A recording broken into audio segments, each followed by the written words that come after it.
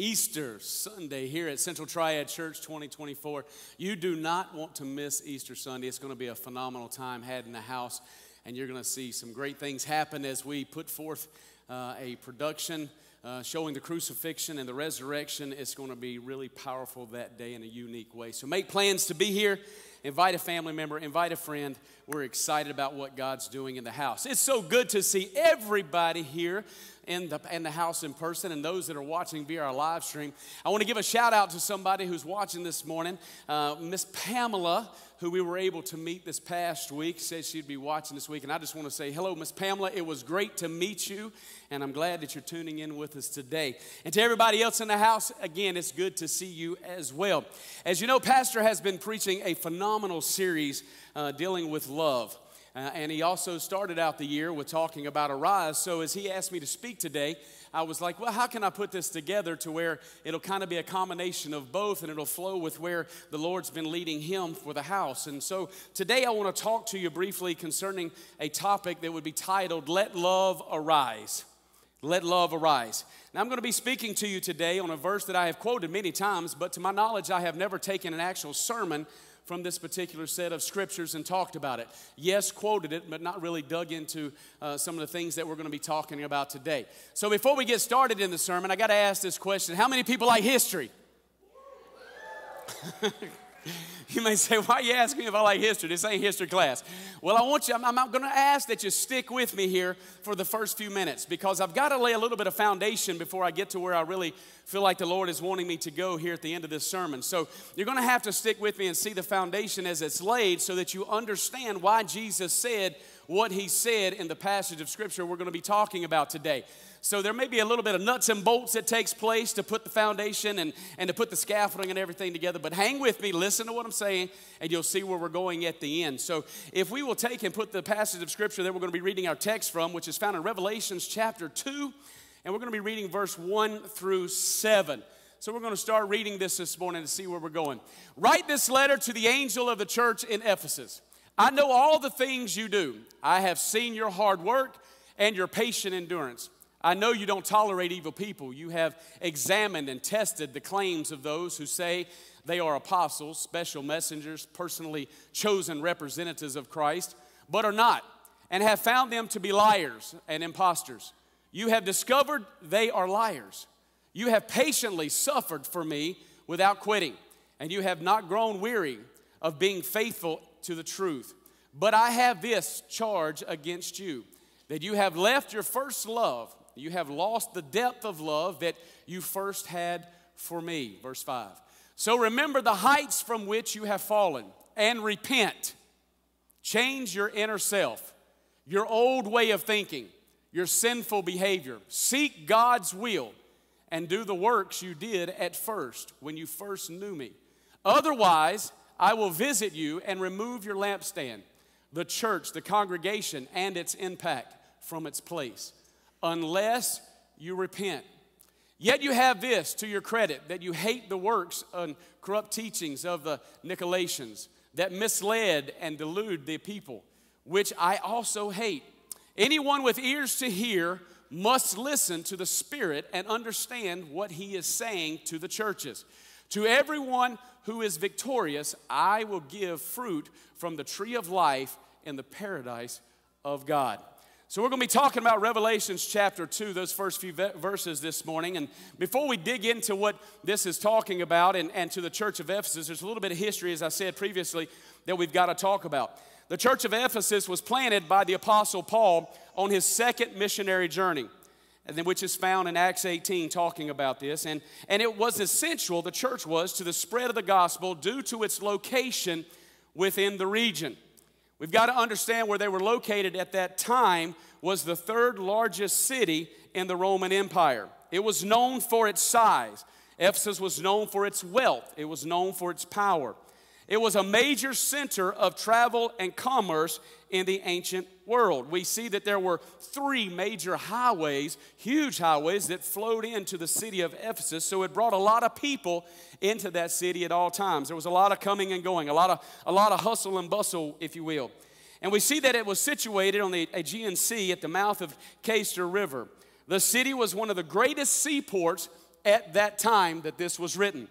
As well as it, as I said, had the major transportation hub, a major traffic circle, if you will, for the region that it was known for. The city was not only known for the commerce, but it was also known as an idol worship capital. A lot of that worship was due to the worship of Diana and Artemis in the Greek, if you look at it that way, and its religious practices. You've got to understand that because of this and what was taking place within the city, the church had to have a lot of oomph, if you will, about them. They had to be able to stand when they were birthed and when the church was birthed and begin to impact the region. There was a lot of pagan worship, a lot of perversion that was taking place, a lot of persecution and public humiliation of the church because what they were standing for. There were a lot of people there that did not like the gospel of Jesus being taught. They were used to the pagan religious things that were happening within the Roman Empire. They were used to worshiping false gods and false idols. They were used to all of that, but this Jesus, they didn't want any part of it. It was a new thing. It was something that was spreading, and it was robbing of what they thought the traditions should be and the traditions were.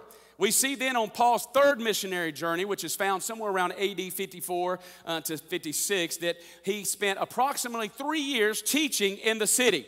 And when he was teaching during this time, he began to address a lot of these false doctrines and a lot of the pagan worship that was taking place, especially the worship that was tied to Artemis. So we see here that Paul began to shake things up. He began to really impact the region in which he was ministering and to show this Jesus that a lot of people were shunning that were outside the church. They were like, nah, this is gonna mess us up. And I'll show you how that happened. We see where Paul's teaching and the outward evangelism of the church. Now this is really big here. We see that the evangelistical team of the church, everybody say the evangelistical team. I think that's unique when you begin to study the history because it wasn't just Paul. Now you've got to look at the pastoralship that headed up the church of Ephesus throughout its years. They had some legendary pastors. You had Paul, you had John, you had Apollos, you had Timothy. There were some powerful preachers that went through there at different times to head up the church of Ephesus. But what I think's unique here is when you begin to study the history of the church of Ephesus is that it wasn't just Paul. It wasn't just Timothy, it wasn't just Apollos, it wasn't just John. It was the evangelistical team, if you will, that caused a massive crusade in the region for Jesus. The church was doing something phenomenal. They were about their Father's business as we began to study this. And when you look a little bit further, there was such a revival that broke out and people started repenting, and there was such a move of public repentance. In other words, it wasn't just hidden on a back street somewhere. No, this was out in the open for everybody to see. There was a public repentance that began to take place, that it angered the craftsmen that were creating those idol worship items, if you will, those statues and those magic books and all of that thing. It made them mad because there was a decline in sales.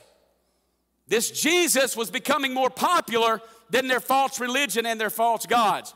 It angered them so much that their sales were going down because of Jesus and because of what this church was accomplishing and what was taking place and the people that were repenting, that there was a riot that broke out. Now, can you imagine having such a revival take place that a riot happened because so many people were running away from sin? That's the church that I'm talking about. Their evangelistical department had it moving on.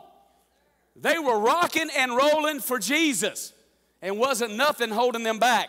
The repentance of the Ephesian believers was so strong in their hearts and drove them in such a fashion that it produced a radical, far-reaching transformation that completely altered their way of living. But what's so unique about these believers after they repented, it didn't just alter their way of living. No, it began to influence the very atmosphere where they resided.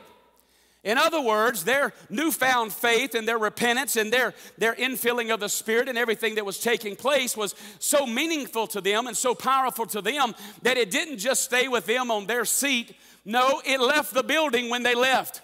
And they began to change the atmosphere where they stepped when they left the building.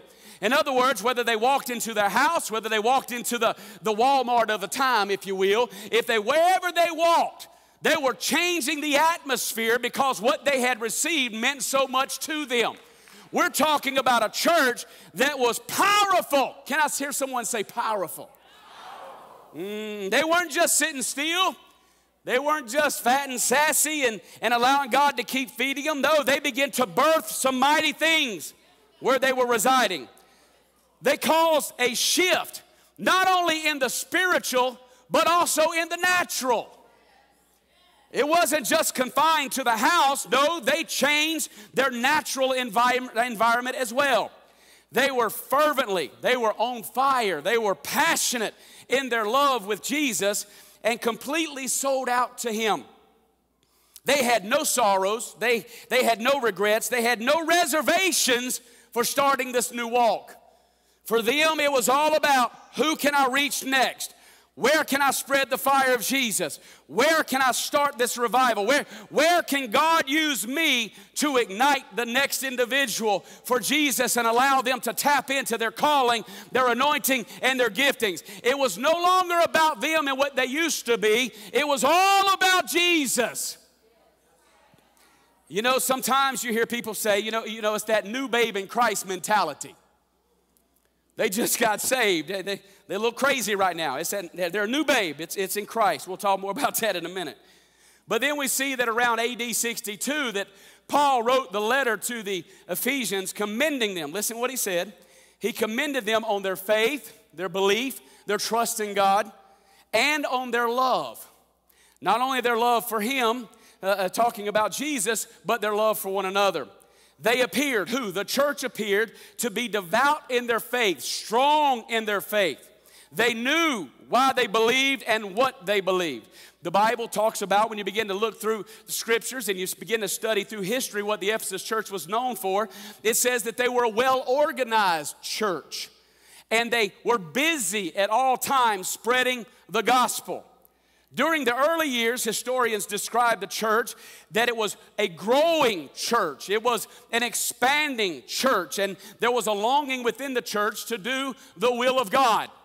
As you see here, as we're studying all these historical points, it sounds like a place you want to go to church. Can I get an amen? We see that it was made up not of only Jews, but it was also made up of Gentiles, which was unique for the day. Jews and Gentiles. They were from several cultures, historians tell us. They were from several nationalities, and they were joined in fellowship. They were joined together. They were working together to further the gospel of Jesus. What a unique church. In the time in which it was birthed and in the time that it was operating, that Jew and Gentile alike, from all kinds of cultures, from all kinds of nationalities, from all over the region, had come together, and they had decided to tear down racism. That's a powerful church. There's a lot of people who proclaim Jesus but can't get past where somebody's from. Maybe the color of the skin, or maybe the side of the tracks that they live on. But the unique thing about the church of Ephesus was they decided as a group to tear down racism and to tear down things that would divide them, because they longed to be in unity one with another. There was a calling that was on the church to change people's lives. The calling that was on them wasn't just for them to have great things happen in their life. No, there was a calling to impact the region. And they bought into this hook, line, and sinker. They wanted everything Jesus had to offer. and they wanted to do it together. Not only did they want to do it together, they wanted to do it in unison with what Jesus was asking them to do. What a powerful thing. We see that Paul wrote to them in Ephesians 1:15. We see that he says, I have heard of your faith in the Lord Jesus and your love towards all the saints. I have heard of your faith. Man, that's pretty crazy that here one of the major apostles of the New Testament who wrote, good Lord, so much of it. And their faith at the church of Ephesus was so strong that when he wrote them the letter, he said, I have heard, it's gotten through the grapevine, it's being spread abroad of your faith and how powerful it is in the Lord Jesus. And also not only your faith, but your love towards all. Everybody say all. All saints, not just certain ones, but everybody. You love everybody. And Paul says, man, that is just crazy. And then we see again in Ephesians 2:15, he writes and says, and how everyone has come together to form one new man, one body. We see in Ephesians 2:16 where they came together one body. So now we see that they're one body, they're one mind. They were a multi-ethnic as well as diverse in their socioeconomic makeup. It didn't matter whether you rode in on the latest Camel edition or if you were wearing flip-flops that were wore off and done lost the flop. They were still together. It didn't matter what you looked like, where you came from. We are still together. It doesn't matter whether your little hut had an upstairs or didn't have an upstairs. We're still together, making up one body. Paul commends the church in Ephesians 6:24 on their sincerity, their seriousness, their commitment of what that they were living in, and their faithfulness. In the final sentence of this letter, in Ephesians 6:24, he writes this, grace be with all those, he's talking about all these people, grace be with all those who love our Lord Jesus Christ with undying and incorruptible love. So here he's talking to a church that he's complimented, he's commending how good they are, how much they're doing things together, how much they love the Lord, and he also is making known that they are serving God and loving God with an undying, incorruptible love. Now you've got to jump in and you've got to see what this love is that he's talking about. And we see that this love comes from Strong's number 25 word, which is agapao. Agapao love, which means to prefer to love. So this is the love that he was commending the church of Ephesus on. They had a love that they preferred to love. That can be difficult because not everybody's lovable. Have you ever met somebody who's hard to love? Do not look at your neighbor, your spouse, or your friend, or don't do that. Everybody do like this right here. There's some people that ain't easy to love. But they preferred to love. They chose to love. It's an action. It's an action or a choice to love. That means you can love or not love. The choice is yours. For the believer, it means, that's for all of us, it means, when you begin to look at the definition, that those are preferring to live their life through Christ. They made a choice to live their life through Christ. They made a choice to embrace God's will. They made a choice to choose His choices. They made a choice to actively choose to do what the Lord prefers, not what they wanted. They made a choice to live life led by His direction and sustained by His power. What a powerful church. Again, this church was moving, and this is what was to their credit.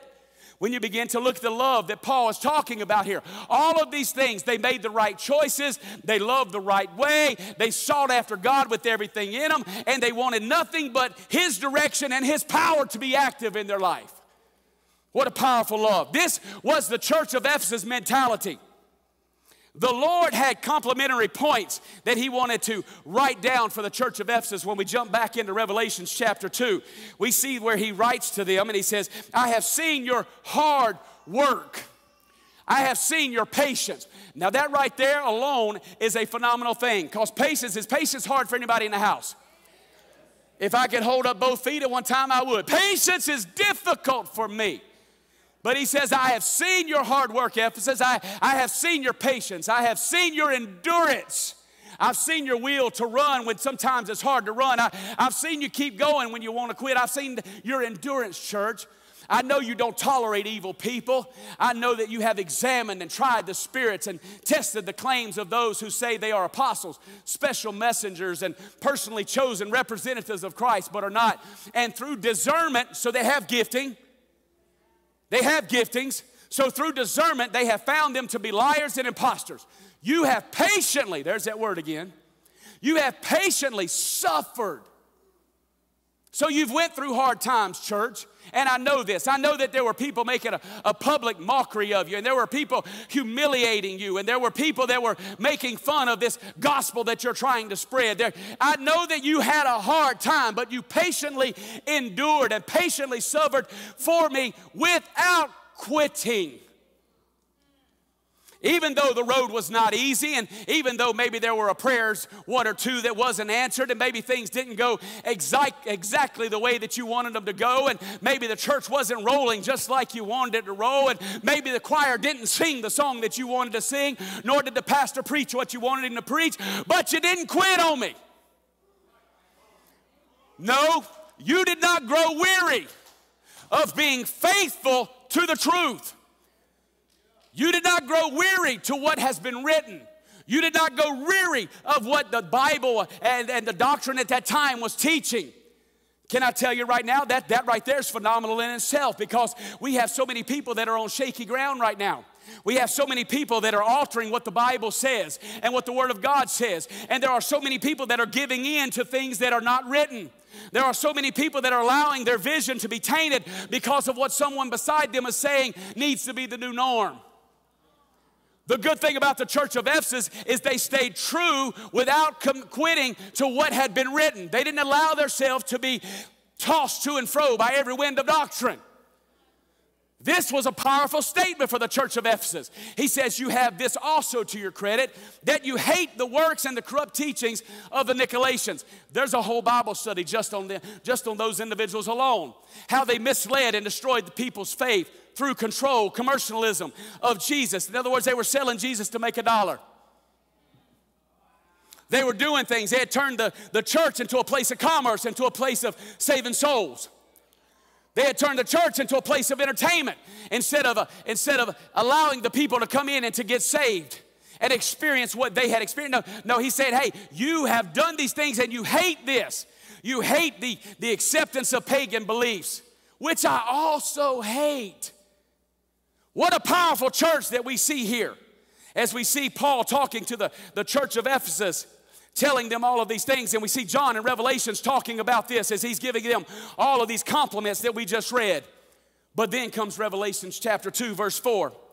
And it says this, he says, I have this charge against you, that you have left, that you have abandoned, that you have forsaken your first love, your early love. You have lost that depth of love that you first had for me. Now, we just talked about a church that had all of these accolades. We talked about how powerful they were in their prayer and in their preaching and their evangelism. We see how powerful they were in allowing other people to come in from other cultures and other nationalities. We see how they were focused on Jesus, and they were making sure that there were no wolves that were going to get into the body. They were making sure they had built fences to protect the body, and they were making sure that everything was running right.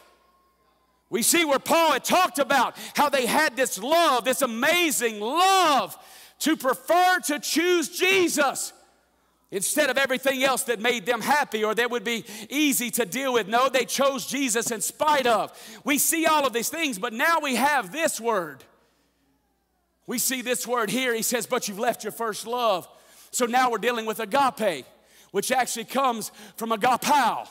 And we see where agape is talking about an affectionate kind of love. It's a love of goodwill. It's a love of longing for something and not being satisfied until you get it. It's a love of taking pleasure in something, being in the presence of something or someone. It's that kind of love. It's an unconditional love. It's a sacrificial love. And the last word, which we'll get into in a moment, is it's a love that's a love feast or a love meal type of love.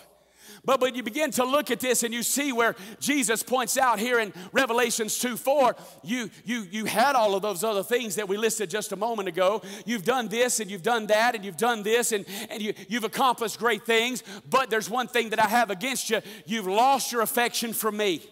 You've lost your longing for me. You've lost your pleasure that you find when you're with me. You've made things conditional now when it comes to the love of me. You're no longer sacrificing for me so that we can be in unity. No, it's become all about the works.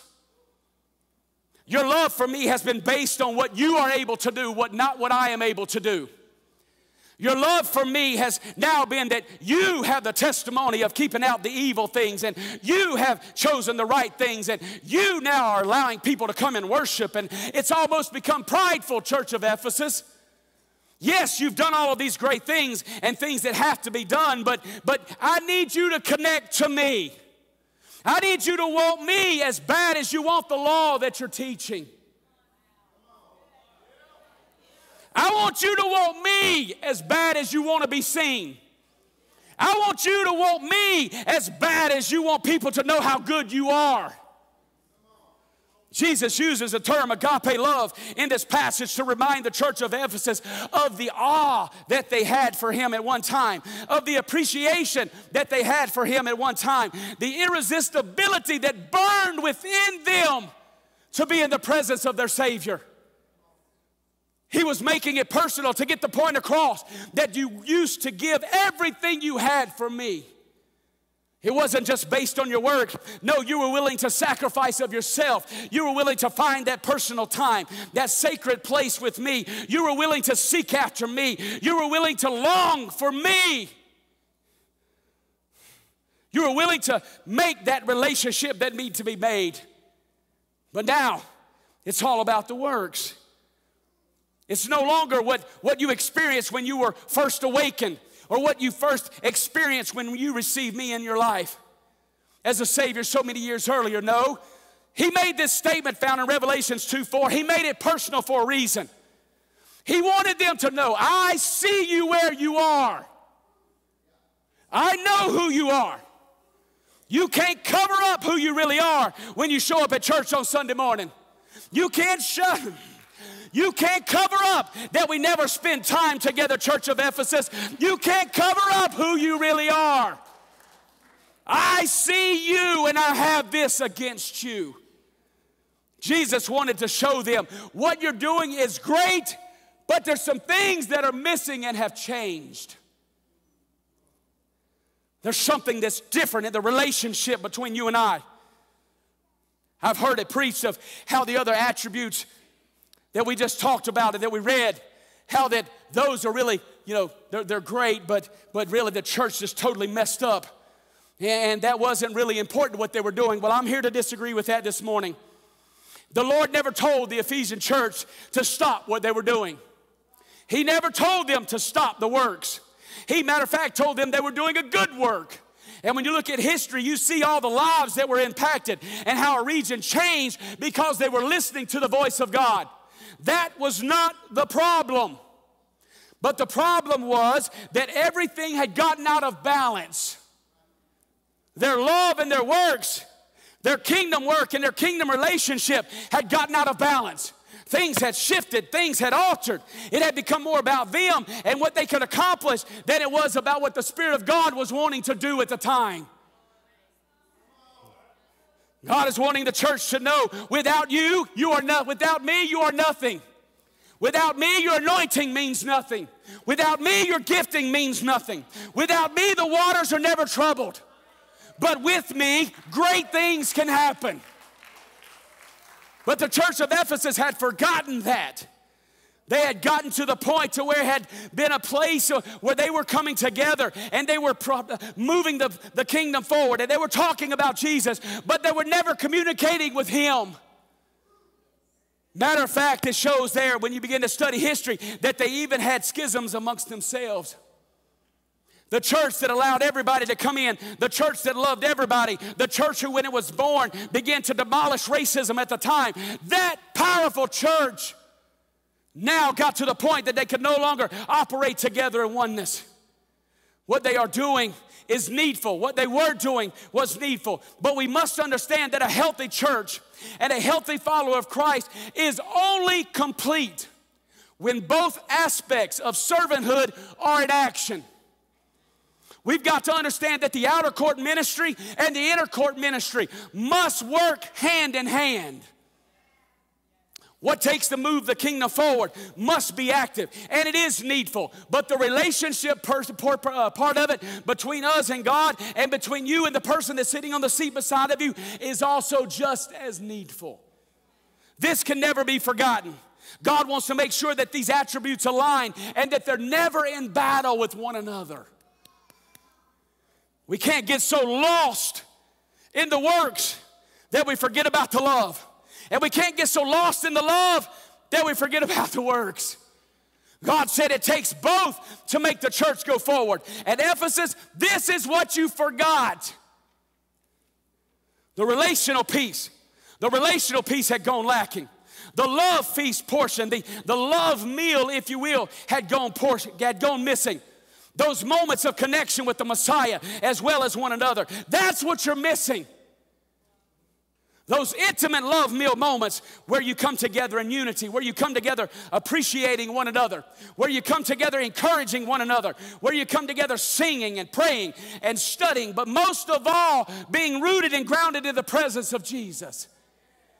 That's what you're missing. That's what you're missing, church. Those moments of devotion and study that keeps the manna of the Word of God fresh and palatable.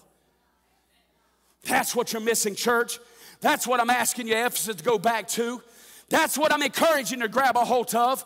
It's not that you're bad people. It's not that you're horrible. But I need you to get back into my presence. I need you to grab back a hold of where we used to talk, where we used to meet, where we used to have relationship one with another.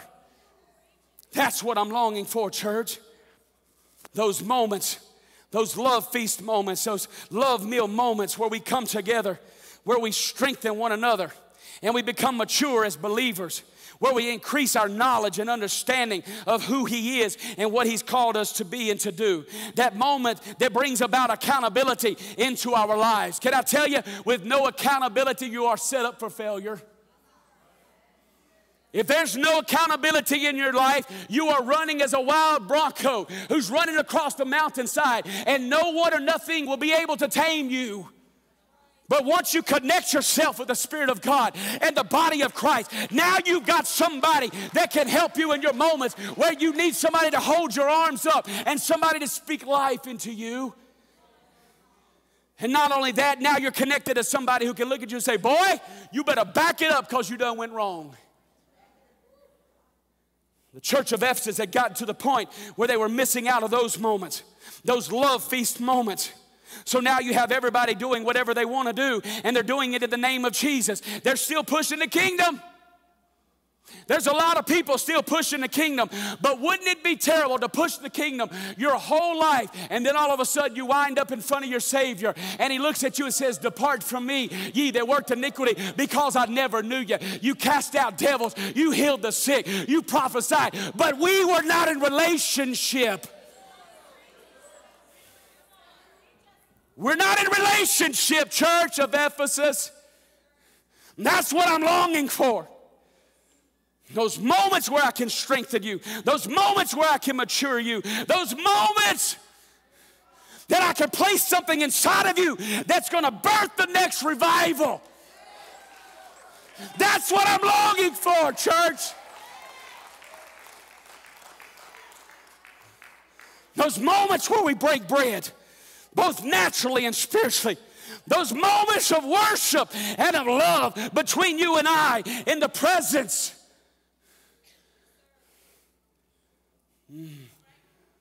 See, it was those moments. It was those moments. That one-on-one time with Jesus.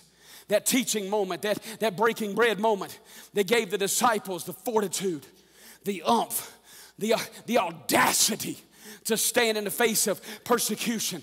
They gave them the ability to look at them and say, I'm not backing down and I'm not turning around.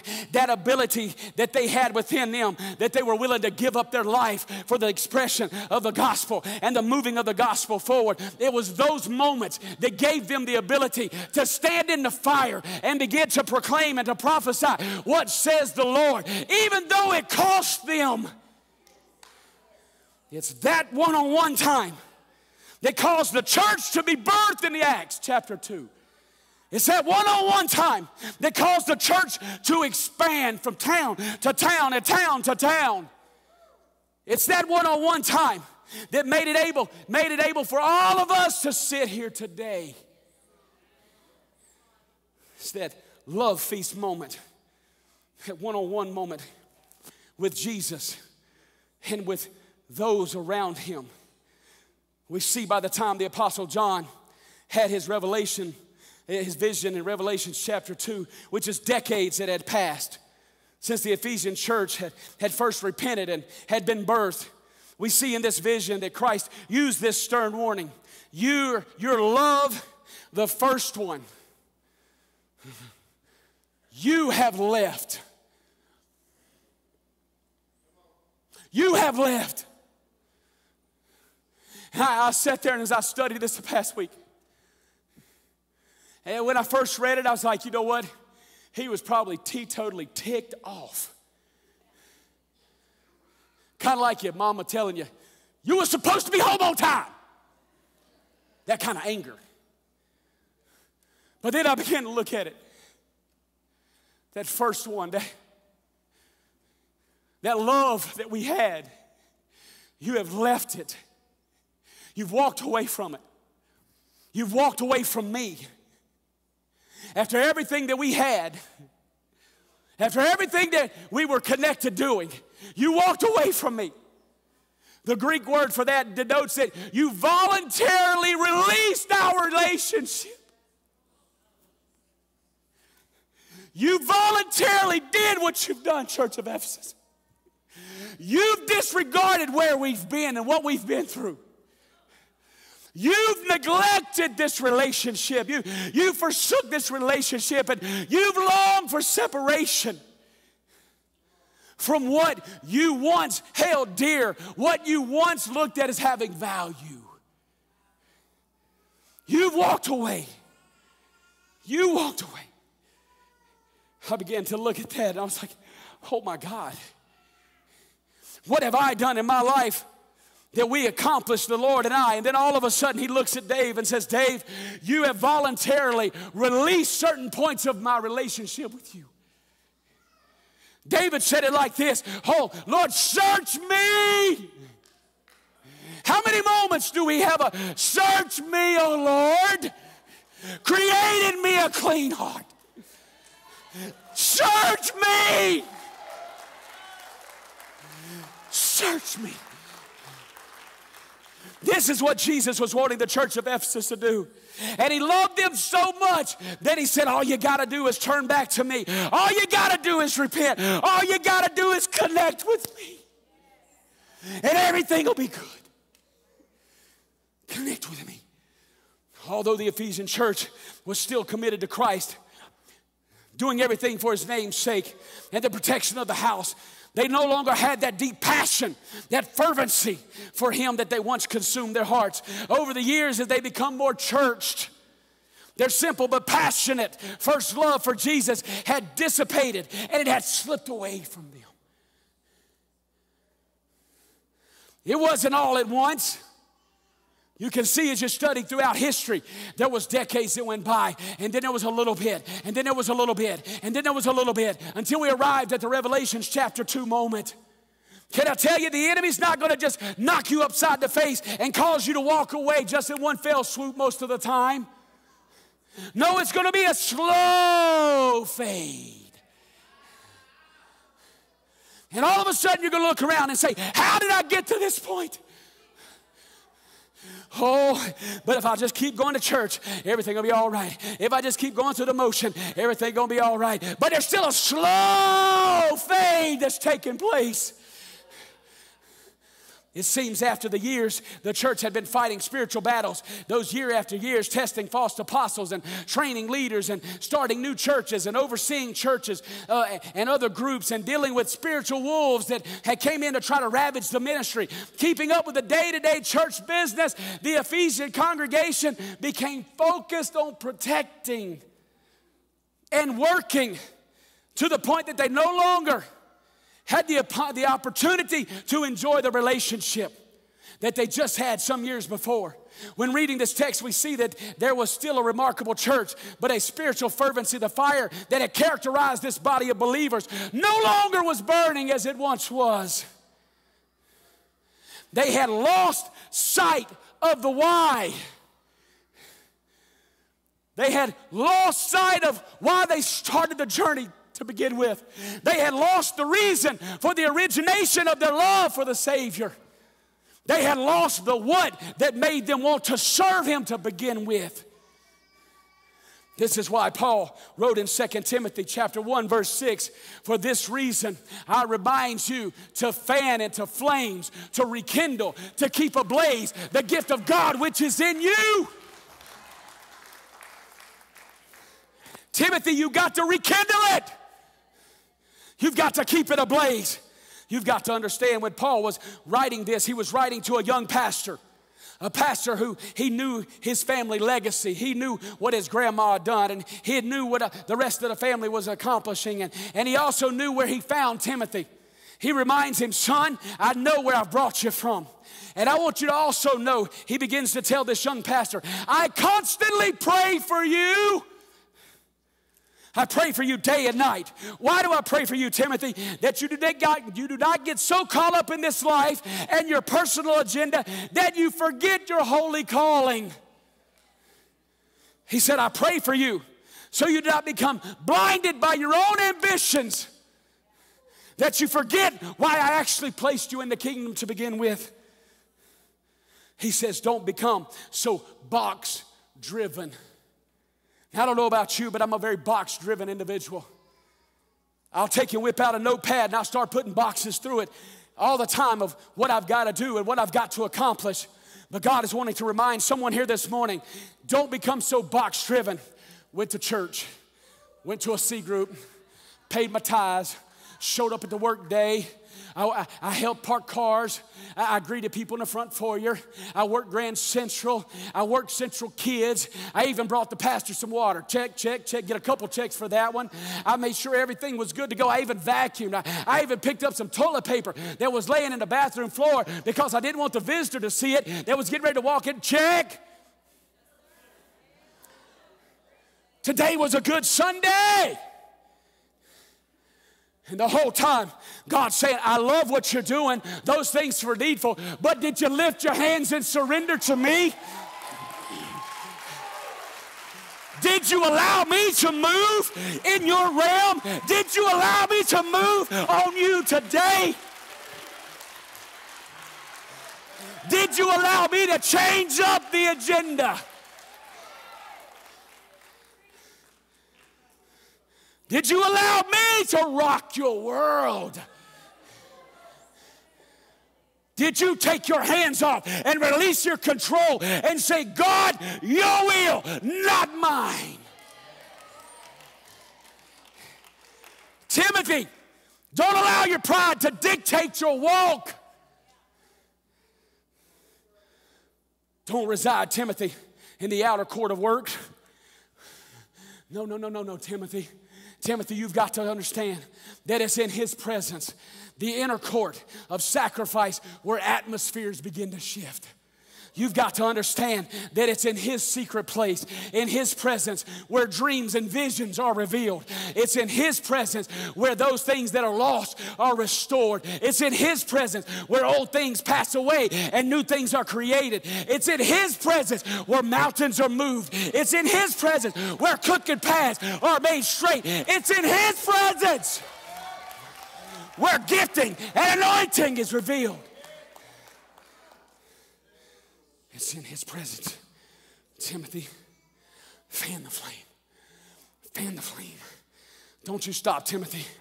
You fan the flame. Son, there's going to be distractions. Fan the flame. There's going to be days you want to quit. Fan the flame.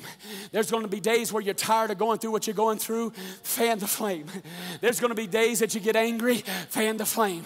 There's going to be days that you can't carry the load. Fan the flame. God's telling somebody in this house today, you fan the flame. You fan the flame. You fan the flame. You fan the flame. Now's not the time to quit. Fan the flame. Fan the flame.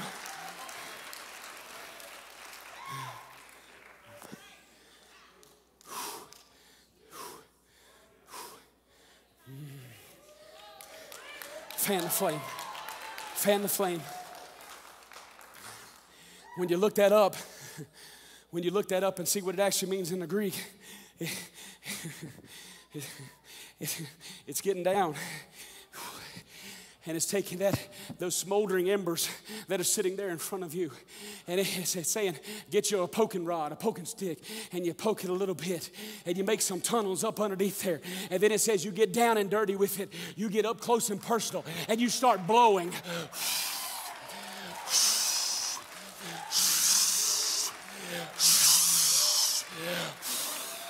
And you may say, what are you blowing on that fire? I'm prophesying to that fire that's dying out. You shall live.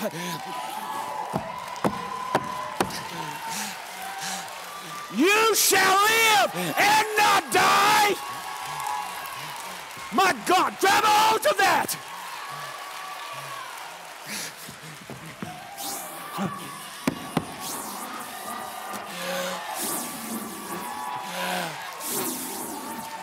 With everything in me, blow!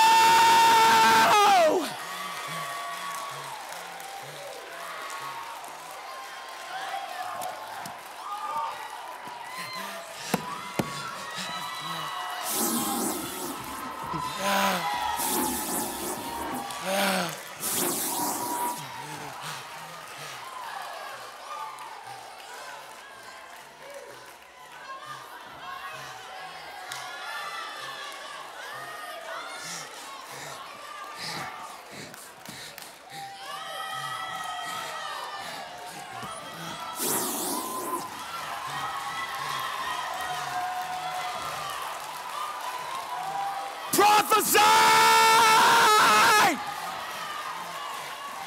You shall live!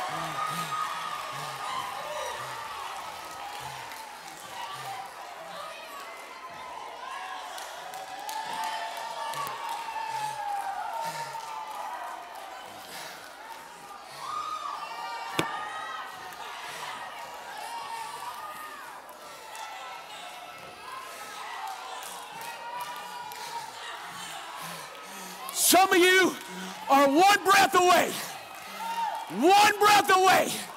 from everything you thought the enemy stole from you. You're one breath away. Blow!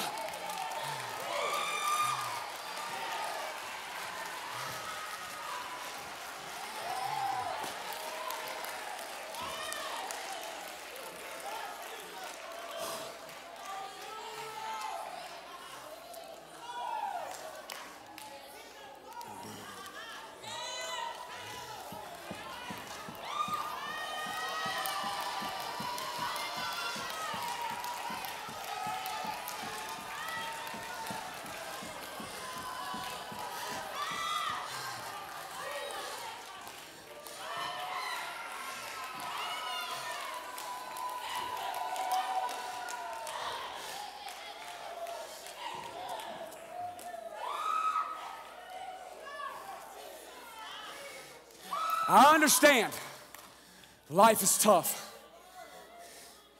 I experienced something last year I never thought I'd experience. Sitting on the sidelines. Sitting on the sidelines. I wasn't just mad.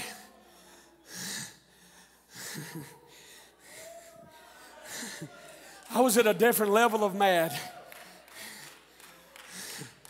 And you can fill in whatever adjective you want to put there that represents mad. That's where I was. A lot of them I can't say up here. I was ticked.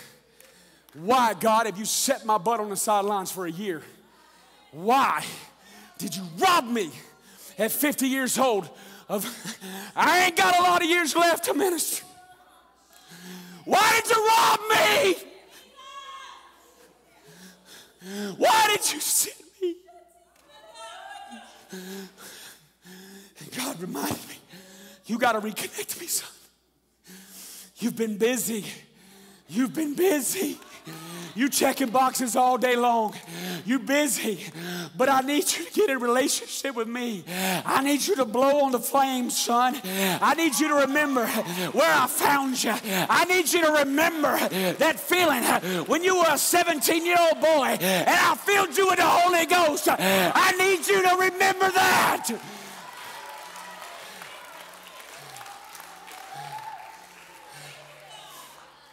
He told me, blow. What you felt like has robbed you is only setting you up for your future. I want somebody to know right now, where you are is not your demise. Where you are is not your ending, but it's setting you up. If you repent and blow for a future you never imagined.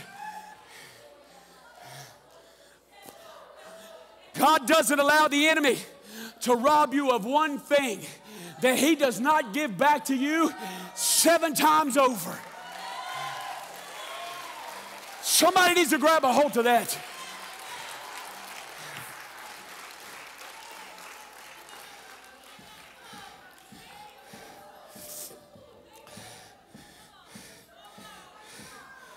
We got to repent, we got to renew, and we got to revive. Matter of fact, Amos said it like this: stir up those who are at ease, those who are relaxed in the church. Shake yourself. Amos said, shake yourself. Don't become weary in well-doing.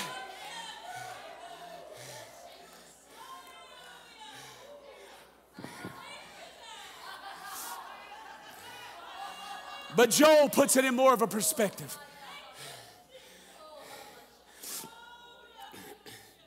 Joel said it like this: blow the trumpet in my church, in my gathering place. Blow the trumpet. Sound the alarm to my people.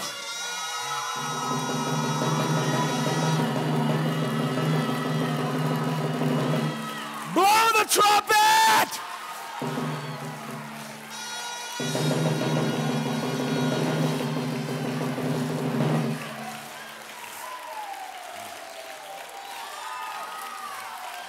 Blow the trumpet.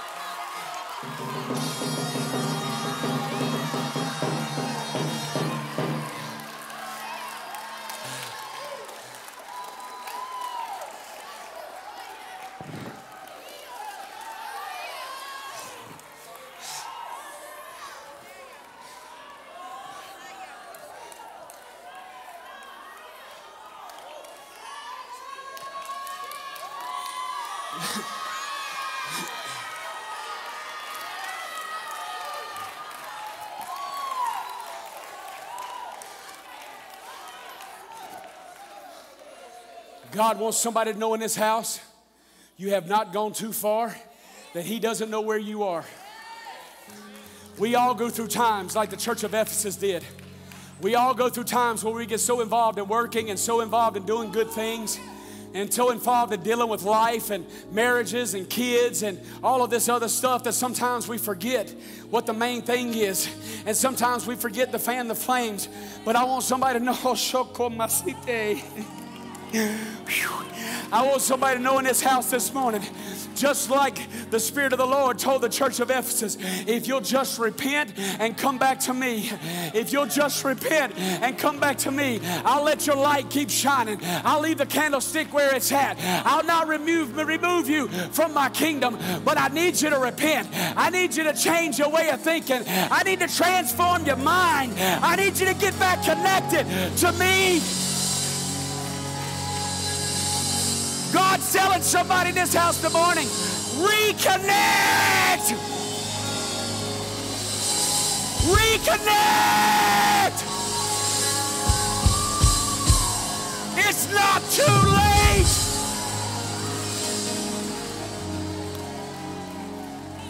You're still gifted. You're still anointed. Reconnect.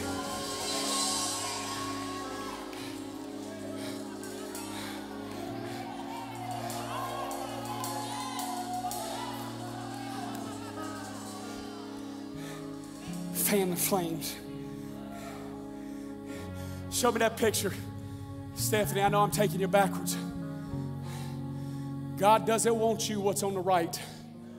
That is not what you were designed to be. What you were designed to be is a blazing inferno in the kingdom of God, impacting everybody you come in contact with, changing your world, changing your atmosphere. That's you. And when you get up in the morning, I need you to see that, not that. When the storms of life blow, see that, not that.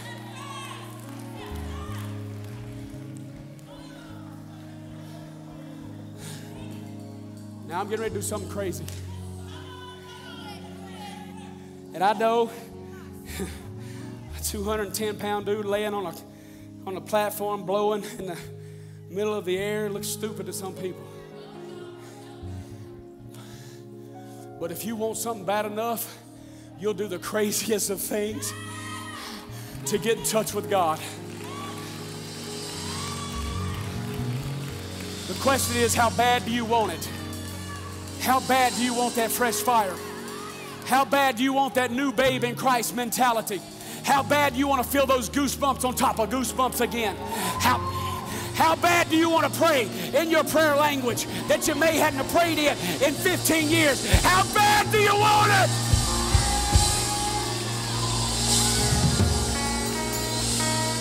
If you want it that bad, if you want it bad enough, there'll be somebody that'll run to this altar, not because you sinned, not because you're some bad person. No, somebody will run to this altar and begin to...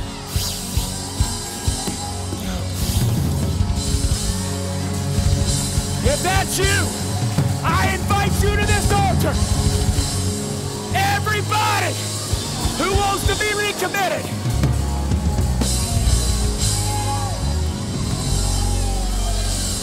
Find you a place around this building. Recommit. Recommit. Recommit.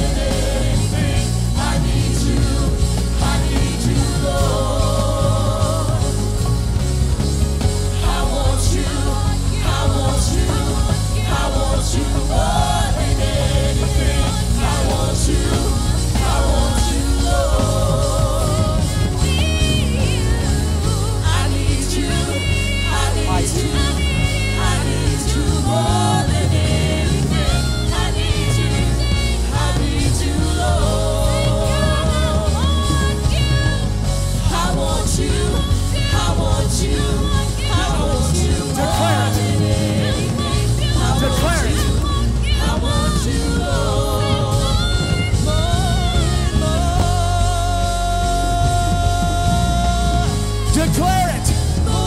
Declare it.